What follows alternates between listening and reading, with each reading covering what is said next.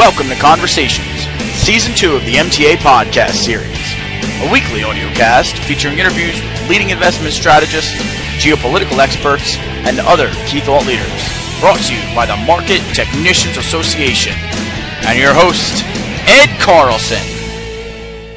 According to our mechanical timing models, as well as my conclusions through visual analysis, we are in a bull market, a cyclical bull market, which refers to the bull-bear cycle that occurs about every 4 years.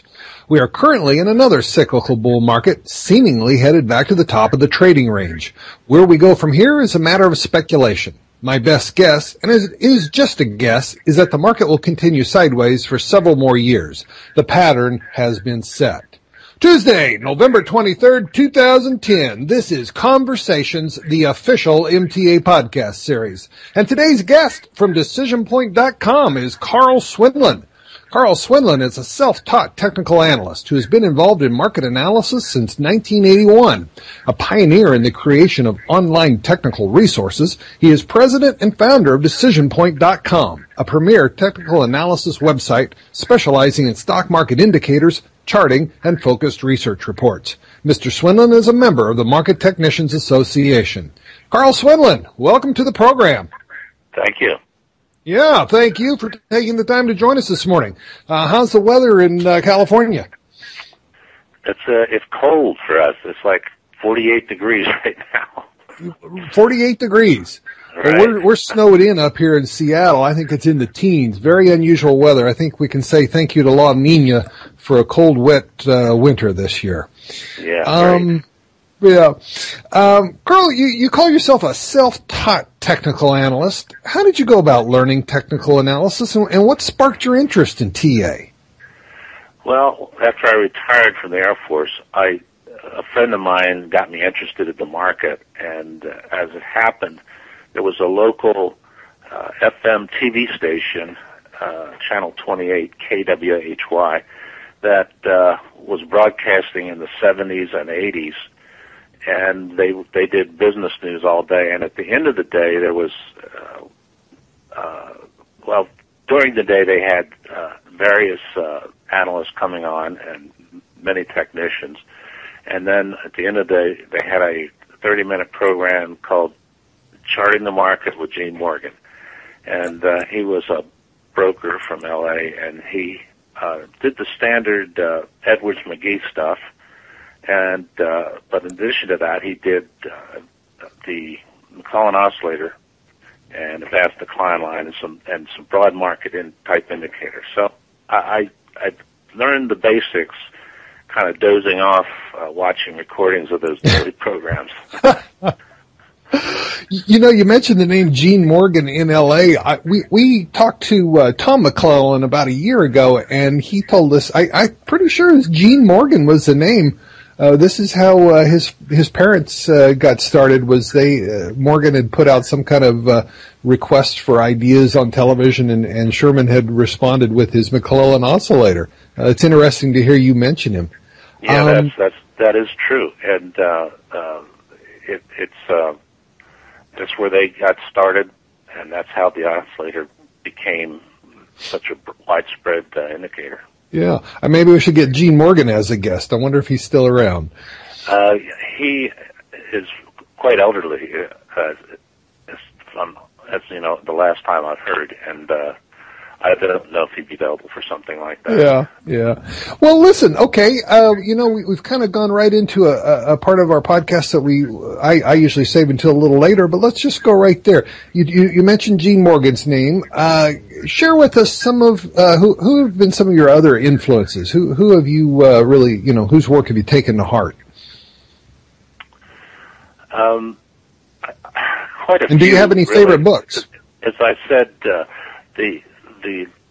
that local channel, which is no longer broadcasting business stuff, but quite a number of people on that who I listened to, got ideas from. The late Kennedy Gamage was one, in particular. Richard Russell was another.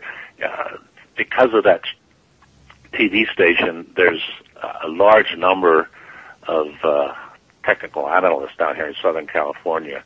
a coven, you might say. Yeah, right. A lot of people would say that. But I essentially have read, I've skimmed some books, but essentially I did it the hard way. I reinvented the wheel in many cases. And, Is that right? And just learned from experience.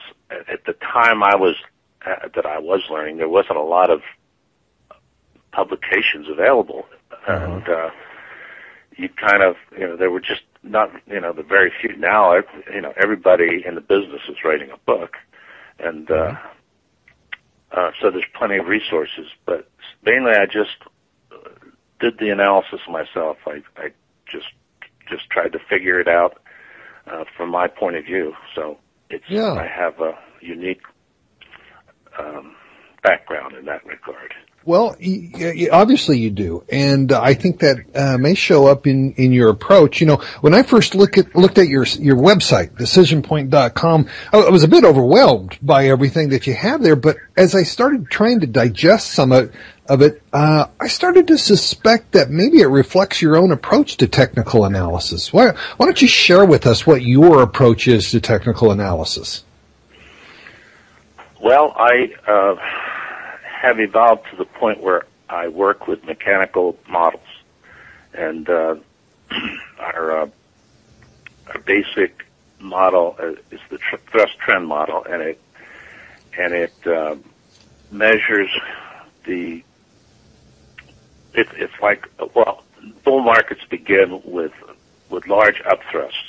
Usually the bottoms are pointy, and the tops of bull markets are rounded. So I designed a model that would try to catch that early move, the thrust portion, and then it would evolve into trend following using moving averages, and the moving average would eventually take us out at the top. So I've been working with that model for about 5 years. I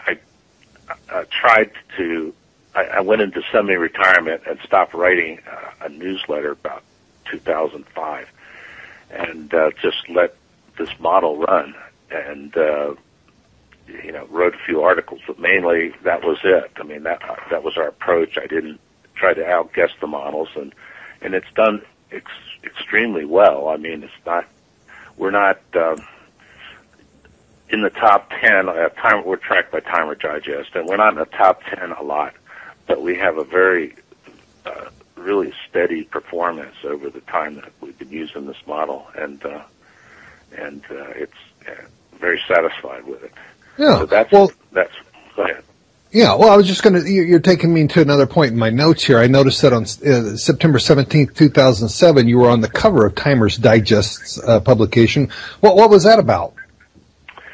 Timer Digest covers the people that they do articles on the people that they're covering. They're a little over 100 people that they track, and they periodically will get a cover. One year, year 2000, I was a gold timer of the year, but that's the kind of thing you'll get up there for. If you're on any of their rankings at the time, then they'll do an article on you. The coverage about every couple of years. Okay.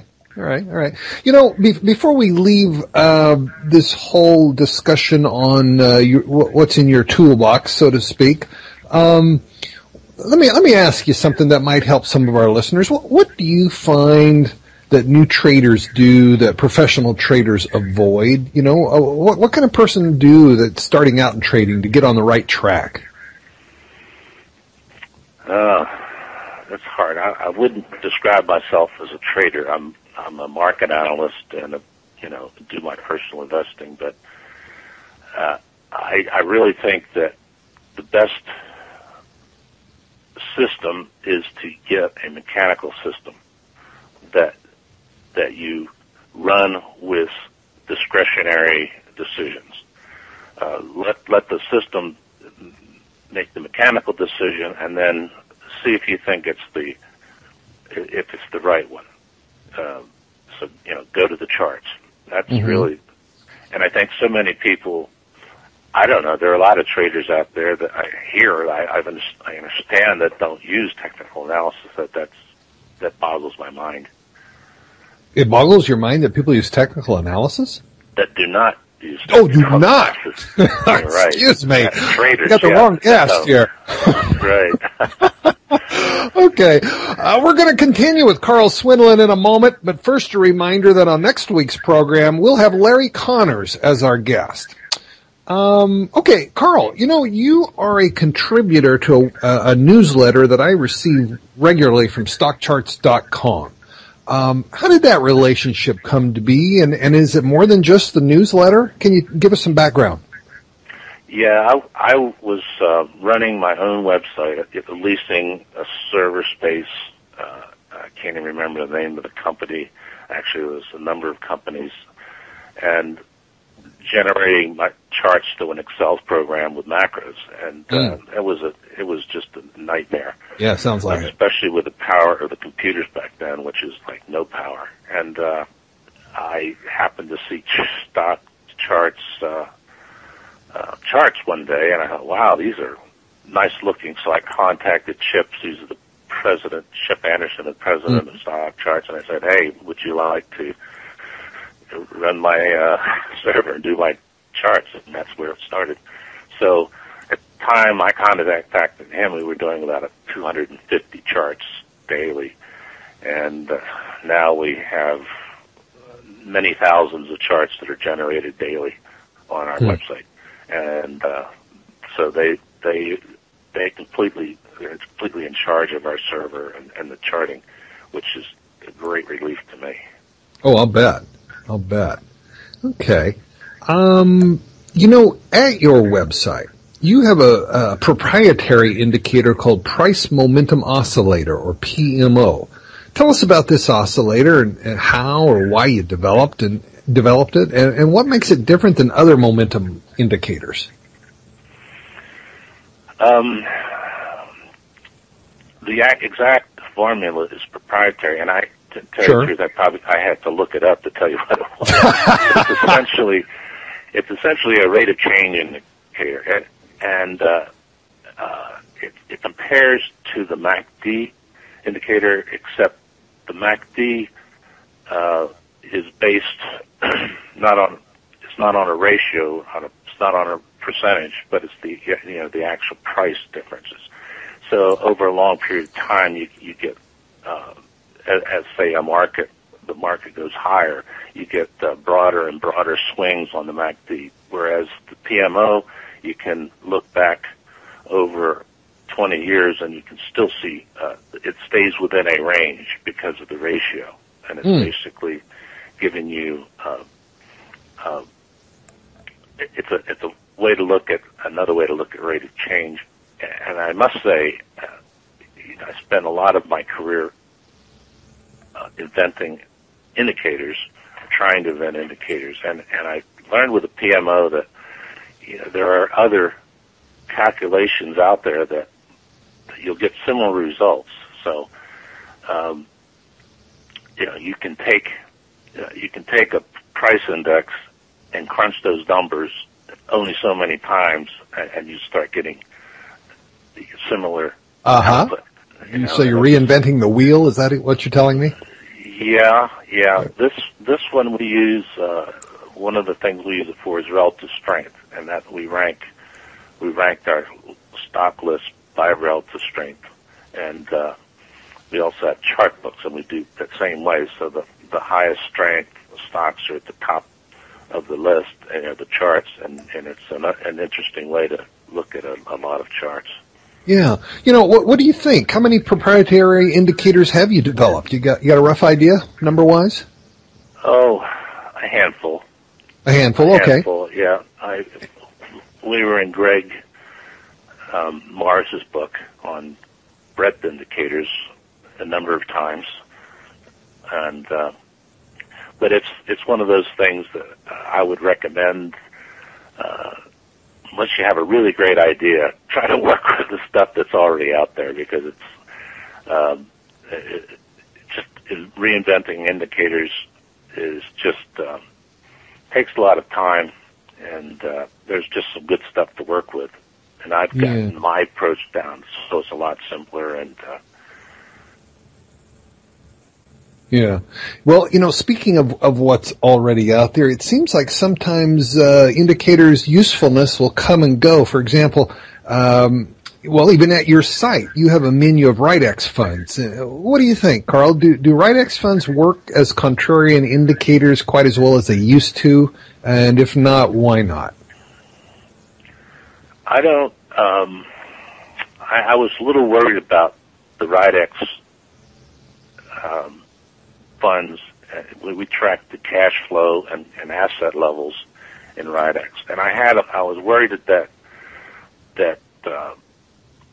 these monstrous increase in ETFs was going to drain a lot of money away from RightX, and that I would say it's been minor at the most, and they've been holding their own. So what we're looking at is a thin slice of the market that gives us some ideas on sentiment, and so I think yes, they still work.